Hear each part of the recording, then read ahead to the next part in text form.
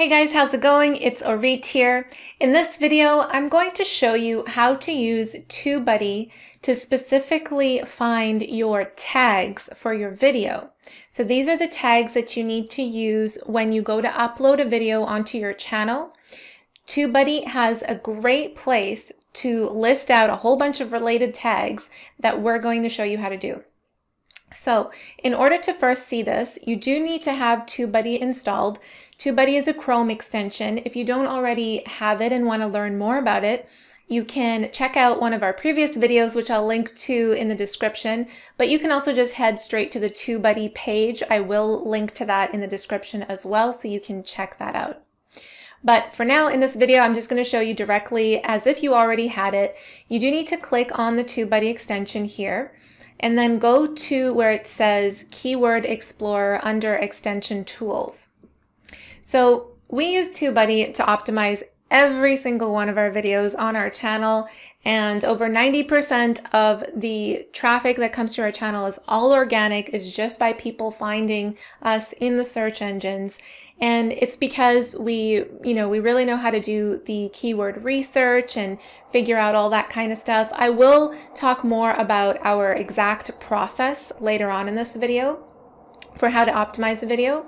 But let's just get started to show you how to get the tags. So let's say you had a video. I just did a recent tutorial on Zoom showing people how to change the background. So let's just click on that right there. And so let's just say that is a video that you want to optimize for. So you got to make sure that it has a good score, first of all. And if so, then it is a good keyword phrase to rank for. And once you've figured out, you might need to do this a few times in order to actually get a good score. Once you do find a good score, or a very good score, and above is best actually, when it hits into these green regions here, that's what you want to aim for. And once you do that, to find your tags that you're going to paste in the uploader when you're uploading your video, it's all going to sit in this little window over here. So where it says common video tags, these are the most used tags from the top ranking videos that are optimized for this phrase. So if we go into results, it's actually pulling the tags from all of these top ranking videos on the first page here. So we want to leverage off of that. We want to use these keywords here, and you want to look for tags that are, we typically go for at least 3 words and above. So if it's just Zoom, we won't use that as a tag. It's too vague. You could use it, it's not part of our strategy that we use to rank every single video. We like those more specific kinds of phrases where it's easier to rank for. So we'll typically choose ones with 3 words or more. And you have to also make sure that it's relevant to your video. You don't want to choose something that isn't relevant. So if I created a tutorial on this topic, I am going to definitely choose this because it is related to creating a virtual background in Zoom. Zoom video conferencing, yes, it's related to that. Zoom virtual background without green screen. I actually show them with green screen, so I'm going to not check that one. Zoom virtual background video. So I don't show them how to add a video. I mention it, but it's not entirely relevant. I will leave that out. So you, again, really want to be particular about making it relevant, because you want people to click on your video and actually get what they came there for. That's what's going to create the trust, the connection, the subscriber. You don't want to lead them astray. So don't use anything that's not relevant. Zoom video conferencing tutorial, yes. These are all lower, this is like a 2-word and a 1-word, which is why I'm just skipping over it entirely. Virtual background without green screen, no. Virtual background studio. I want something more specific with Zoom. So I'm going to click on this one, yes. So you're going to go through this list, you can get the hang of it. How to change the background in Zoom, that's a great one. And I typically choose about 10 to 12 there is a character limit on your tags. So if you go to paste all of those tags and you might see that there's too many, you're over the character limit, then you can just delete one of the tags.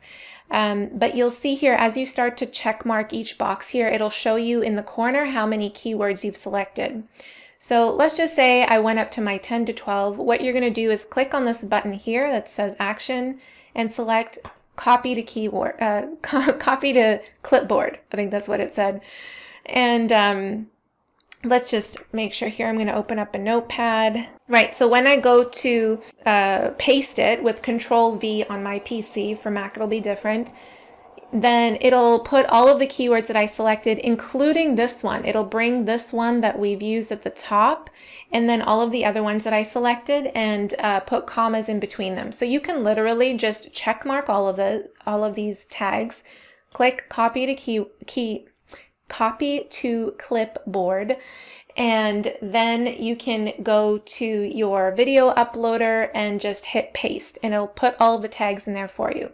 So that's how we use TubeBuddy to get all of our tags for our videos.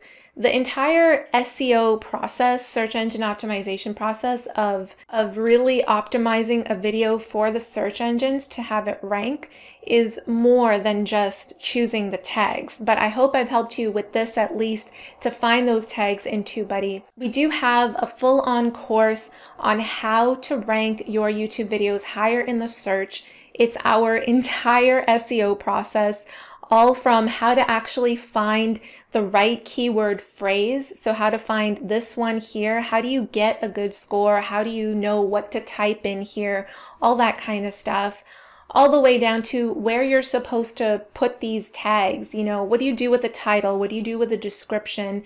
There's a lot more to really reaching a YouTube channel that has good organic growth coming to it consistently. So this is a process that we share. You can see here on our page. You can check out the course curriculum, see what lectures I've put in there, and just see if it's good for you. If it's something that's a good fit, then we'd love for you to enroll in this course within our Creative Business Academy. I will put the link to it in the description below so you can check that out for yourself. It's really my goal within this course to take a seemingly convoluted, intimidating topic like YouTube SEO and make it really, really simple. And that's what I've done in this course here. Just very much clarified every single step so you can follow along, you can know how to do keyword research, come up with an effective title, choose the right tags, know what to do with your video description, and also give you other SEO tips to get a leg up on your competition. All right, guys, well, that's it for this video. Thank you so much for tuning in, and I will see you in the next one. Bye for now.